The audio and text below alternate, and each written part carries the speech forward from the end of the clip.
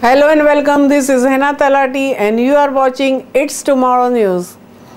There are about 1500 potentially active volcanoes worldwide aside from the continuous belt of volcanoes on the ocean floor at spreading centers like mid-Atlantic ridge.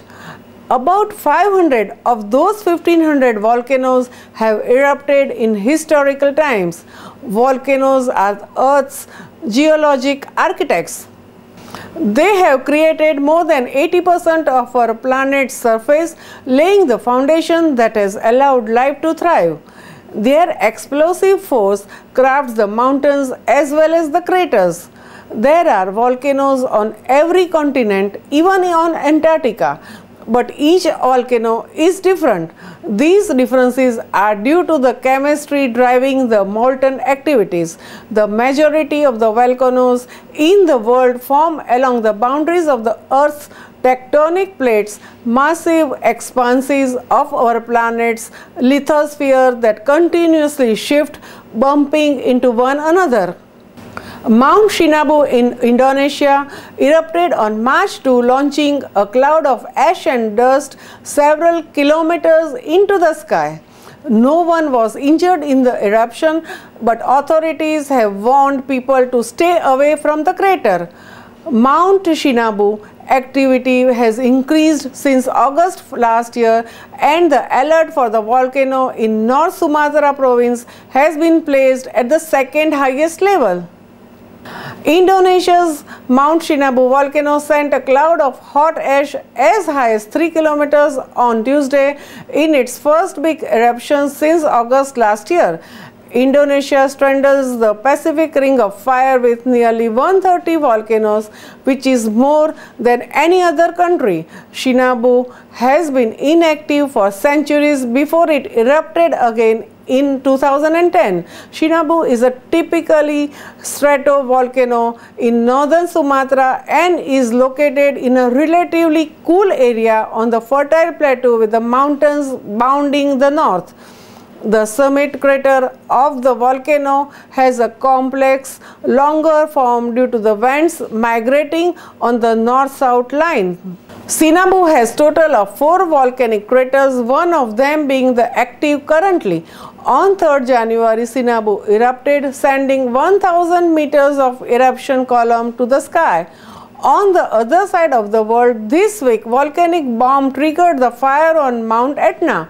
A bushfire on the slopes of the Mount Etna this Sunday was likely triggered by the volcanic bomb ejected from the volcano's summit.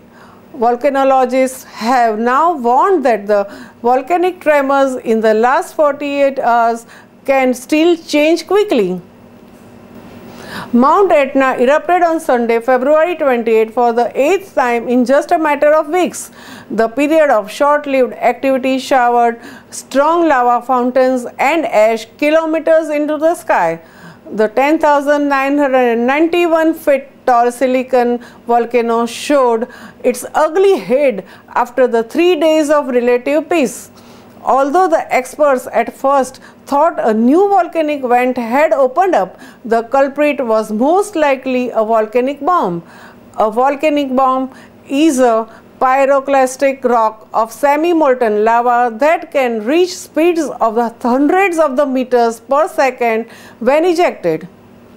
A significant bushfire started during the peak phase of the yesterday's activity, and initially the appearance of fumes from this area raised speculations of the possible new vent, but soon were discarded. The cause of the remains of the speculative, but most likely it was ignited by the exceptionally far-traveled hot volcanic bomb that landed in an area of dense dry vegetation. The fire appears to have gone out, but Mount Etna is still erupting. As the volcano churned out lava, a column of ash and smoke shot into the sky for several kilometers above Etna's summit. The column then formed into a large umbrella and the ash was carried over to nearby towns. Though the volcano has been fairly quiet with sporadic explosions and emissions at Etna's summit, the activity could still rise. Mount Etna's ongoing period of activity began in mid-February and the volcano has been spewing lava every few days. During the whole time over the past days, irregular explosions producing ash plumes rising a few of 100 meters have been continuing from the main vent in the central crater. Mount Etna is Europe's biggest and most active volcano. The volcano is believed to have risen out of the Mediterranean after it became live as a submarine volcano. That's all for now. For more news updates, stay tuned with us. It's Tomorrow News, Hena Talati. For more weather updates like this, and please subscribe our channel.